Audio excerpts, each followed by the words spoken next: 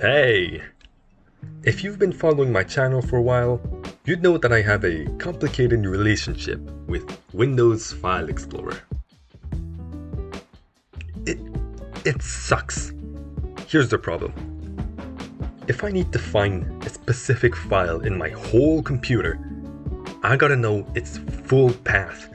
But sometimes I just don't know the exact file name, so I'm just kinda lost. Also, when I'm navigating the file system, I gotta search through a wall of text to find the next folder to click on. Like, you know when you have a bunch of folders, and you know what you're looking for, but you just can't find it, so you do like this awkward little cursor dance? Yeah, well, I find that frustrating. Basically, it felt like having to specify a full address and postal code just to walk over to your friend's house. So, what did I do about it?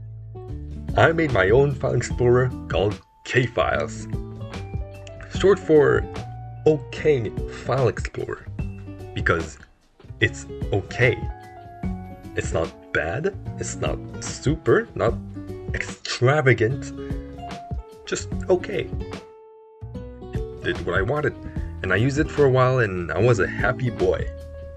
It was fast from using the Rust programming language, simple because it ran straight in the terminal, so I could open it wherever I wanted. It felt feature complete with like favorites and recent lists, and I even made it so you can run scripts.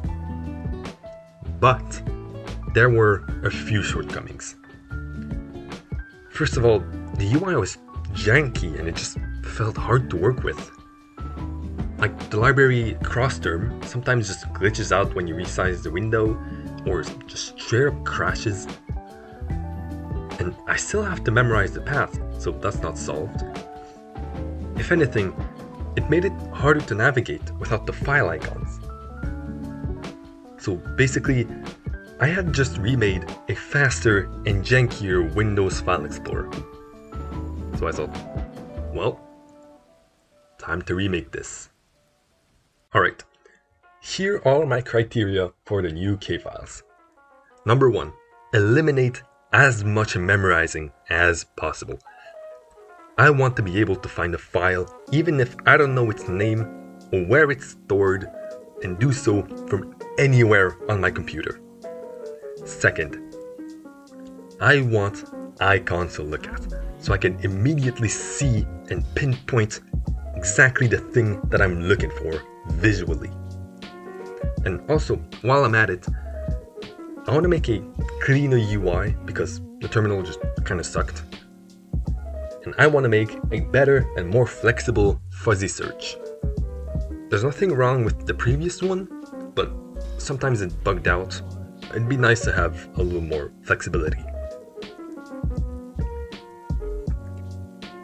First thing that I did was switch from a simple file browser to using a tagging system. Why use tags? 2 reasons. Number 1, it aims to remove memorization. Using tags, I can categorize a bunch of files and folders by meaning instead of by path. You know, just like in my brain. For example, when I want to go to a friend's house, I don't think, oh, I'm going to A country B city C avenue number 123. No, I think, I'm gonna go see my friend. That's it. When I think of a funny meme I want to send to someone, I don't think, oh, that reminds me of pictures/haha_funny/calculate.jpg. No, I think, that reminds me of that meme with a cat calculating stuff. That's it. Okay, now, you might say, okay, but you still have to memorize the tags' names. In this case, I could just add tag aliases, which are basically alternate names for tags. But I haven't gotten there yet, you'll see later. Reason number 2 for using tags is for its querying capabilities. For example, if I want to find all image files related to projects, I could just search for files that match both the pictures and the project tags. Kind of like a Venn diagram. And if you think of it this way, this means you could also have tags inside of tags. Subtags, if you will. This is what a tag looks like in code, well, at least my implementation. Alright, next. Let's talk about the application and UI. First of all, I'm still using Rust because speed and safety, but I'm gonna switch to using an actual UI framework. I'm just tired of staring at a glorified terminal.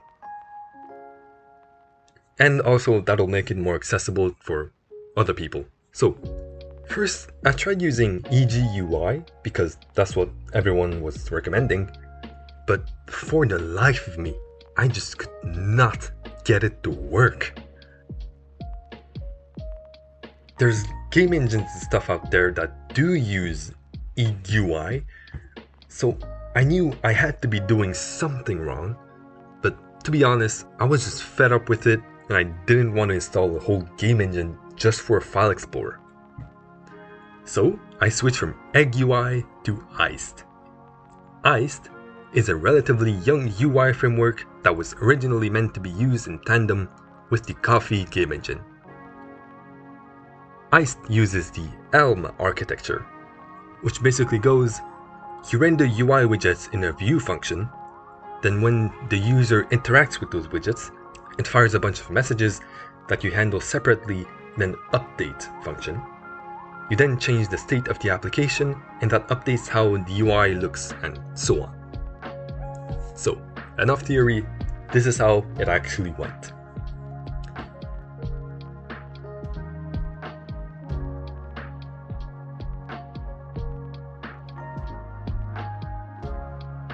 Here you can see I added a grid where our files will be displayed. And here I got thumbnails working.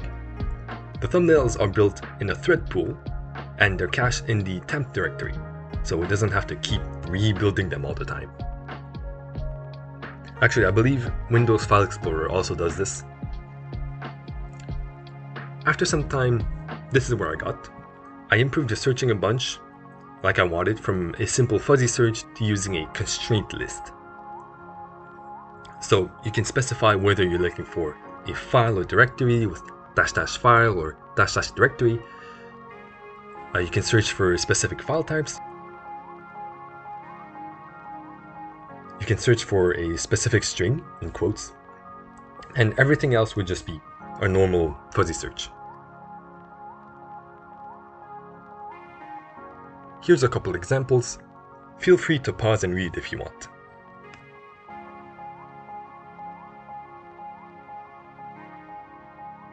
I made it so you can also invert any of them, an exclamation point. And it also works on fuzzy search. So for example, this would discourage a file like nevergonnagiveyouup.mp4 from appearing. It would still appear, but it would just discourage it. To be honest, it was kind of fun to implement. What wasn't fun though, is this search bar. This search bar took me so long to make, it's not even funny. Like, it's just a text input with a selectable drop-down. How hard could it be? There were many other widgets that were so close to what I wanted, but not quite. They stopped just short of it, you know.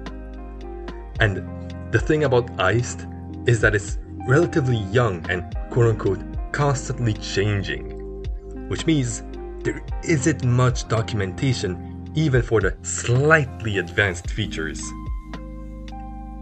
So in the end, I had to create my own widget, Frankensteining together the different ones I wanted, all without documentation.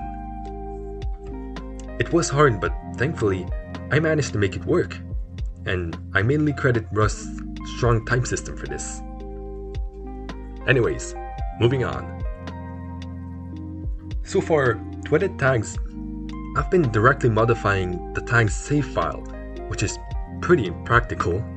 So once I was happy with the searching, I moved on to actually being able to edit tags in a separate screen. My first attempt kinda worked, but I didn't like how cluttered it felt. Like, I was trying to squeeze so many features in such a little space, plus I knew I'd be adding even more features in the future, so I just scrapped that. And I decided to separate the tag list screen and the tag edit screen. At least the UI looks a little cleaner now. And here, instead of having a bunch of buttons for adding, removing, editing, and reordering individual entries, I decided to just have a text edit instead. It does all those things in just one widget, so that's less clutter in my opinion. I did add these buttons to make it easier to add entries, because nobody likes to have to manually type out entire paths. Next, I sobered up and I realized I have a bunch of unwraps littered absolutely everywhere. So I made a notification system complete with bootstrap icons. After that, I changed the tag's serialization format. So how they're saved, basically. I went from using Serde and Toml to just NanoSerde. The main thought was that it would maybe reduce compile times, but I'm not sure if it made a difference or not.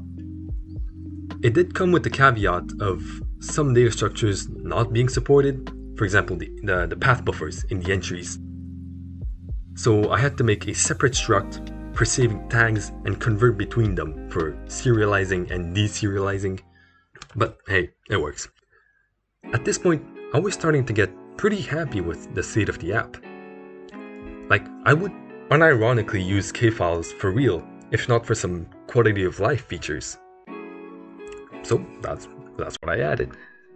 I made it so enter opens the first result, some theming so it's a bit easier on the eyes. I fixed the cyclic subtags that reference themselves. I added an actual config screen. I added keybinds for focusing the Korean, and then I fixed some inconsistencies and converting paths to string.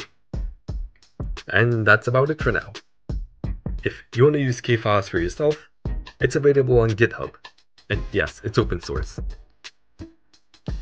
It's not finished though. There's still a bunch of features I'm planning to add in the future, like the hub screen or tag aliases, if it seems like it's going to be useful. But yeah, that's it for this video. I hope you learned something. See you next time.